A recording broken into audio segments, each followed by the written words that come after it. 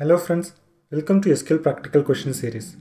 In this video, we are going to see how to write a query to convert a comma-separated code into its corresponding description. First, let us understand what is the expected problem. So here is a table called service, which consists of like two information. One is a service code and a name for each of these service code. For example, a code A has a name called service and -A. There is another table called product underscore service, which contains some information about a product. Let us say like product P1, P2, P3, P4 and P5. Each product expects some set of services. So for example, P1 needs a service A and C.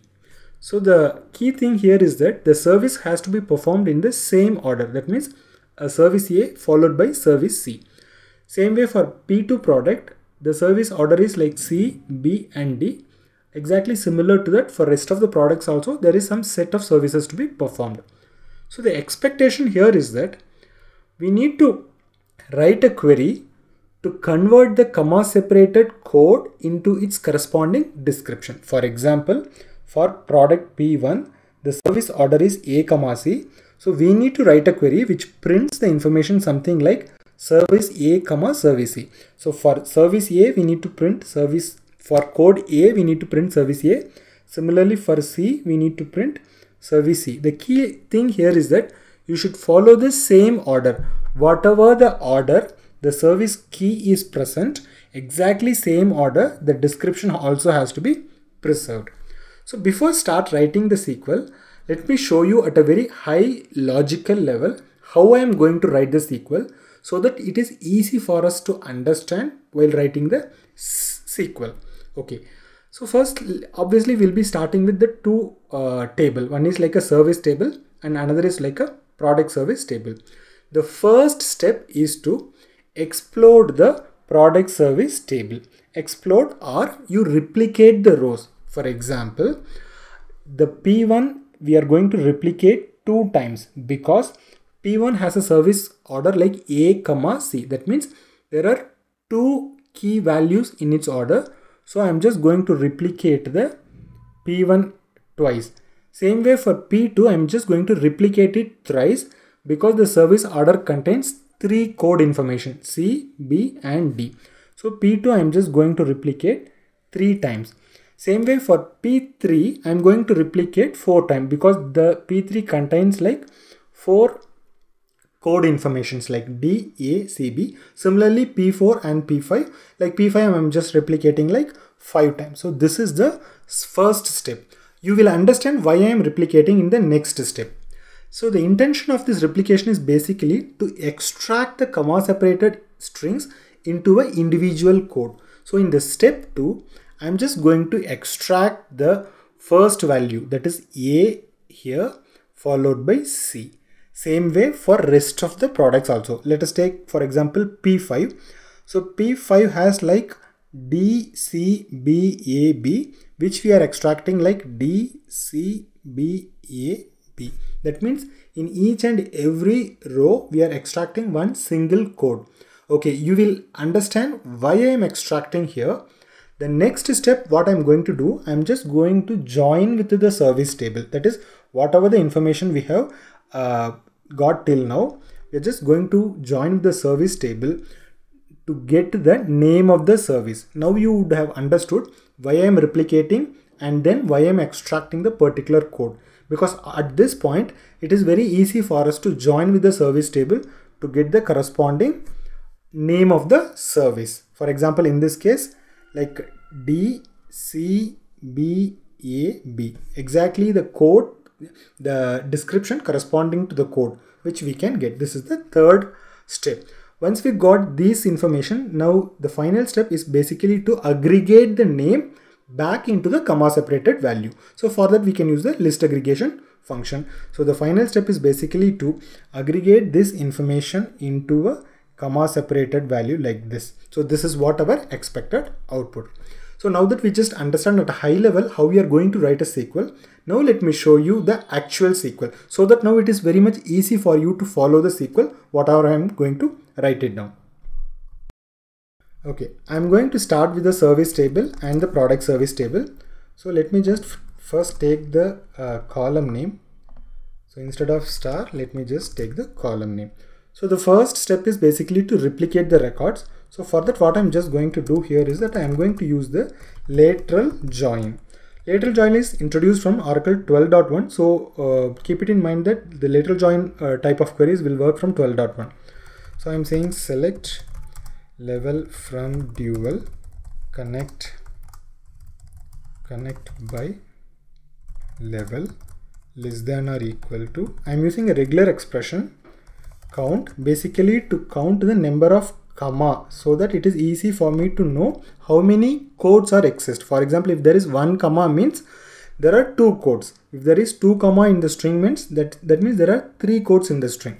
So I'm just using the service order. I'm just counting the number of comma. I'm just putting +1 because regular expression count will give the number of commas. So we need to add 1 so that if there is 1 comma, that means there is 2 string. If there is 2 comma, that means there is 3 code informations, 3 service codes. Okay. Now let me just execute it.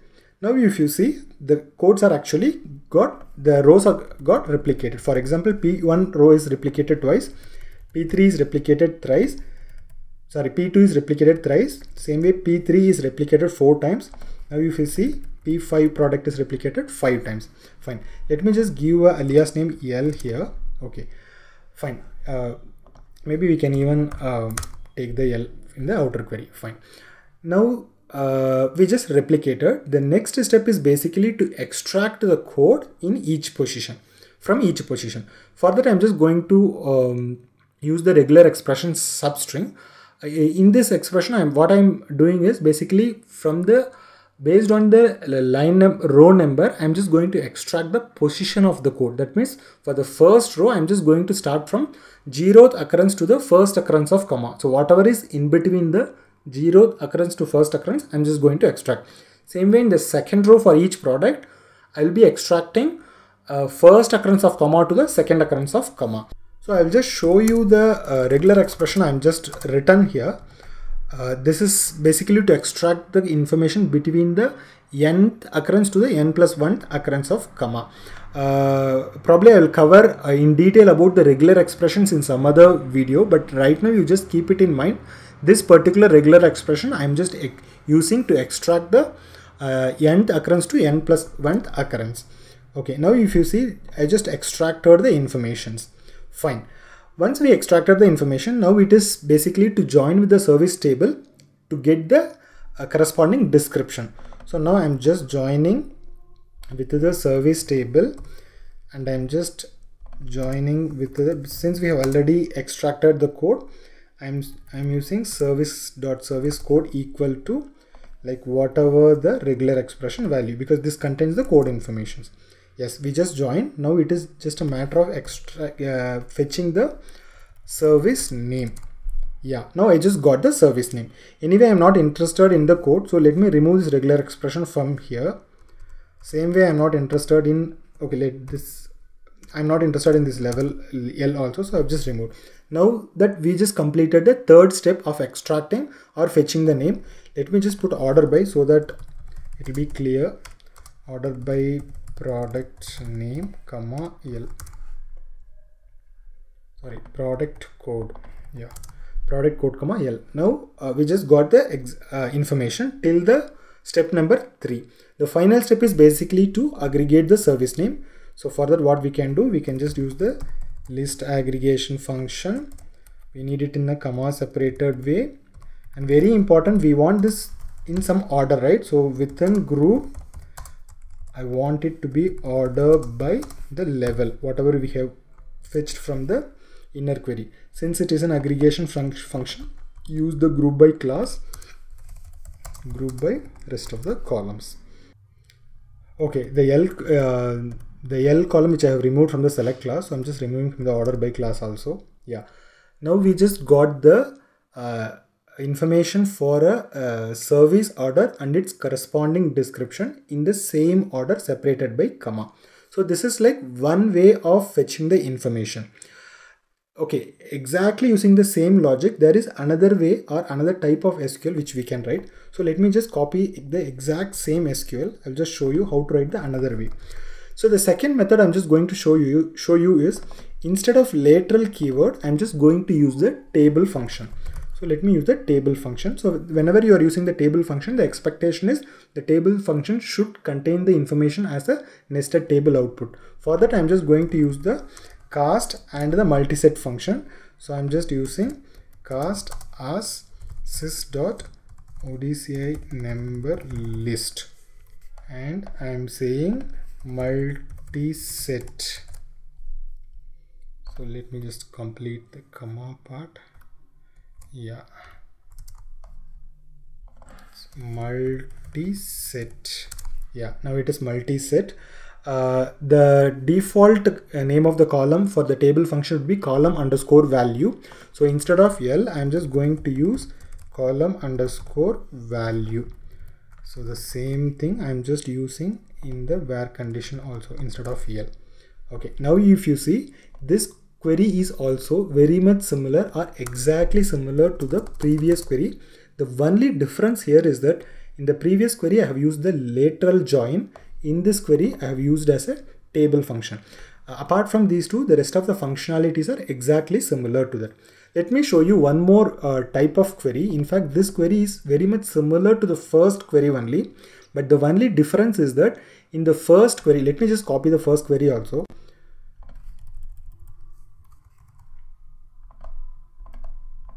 Yeah. So here is the first query. This query and this queries are very much similar. The only difference is that in the first query, I have used the list aggregation in the outer select statement, whereas in this query, I'm just using the list aggregation in the entire functionality as part of the lateral join itself. That means the entire logic I am framing inside the lateral join. Apart from that, the rest of the functionalities are very much similar, and by this way also we'll be able to write the query. Okay, let us just quickly summarize our learning here. So this is the first method we have seen. Here we have actually used the lateral keyword, and we have used the lateral join basically to replicate the product service table, and we have used the regular expression basically to extract the code from the comma separated string. Then finally we are using the list aggregation to aggregate it back. So the second query what we see is exactly the same thing. The only difference is here I am using the table function, whereas here I am using the lateral join. The third query is very much similar to the first query. The only difference is the entire logic of list aggregation have actually moved as into the lateral query itself. So this is the only difference. I hope you would have learned something new today. If you have learned something new, please like this video. Subscribe and stay tuned for new feature videos, interview question, SQL practical question and concept videos. If you want any questions to be answered, you can drop to this mail ID or you can post in the comment section. Thanks a lot for watching this video.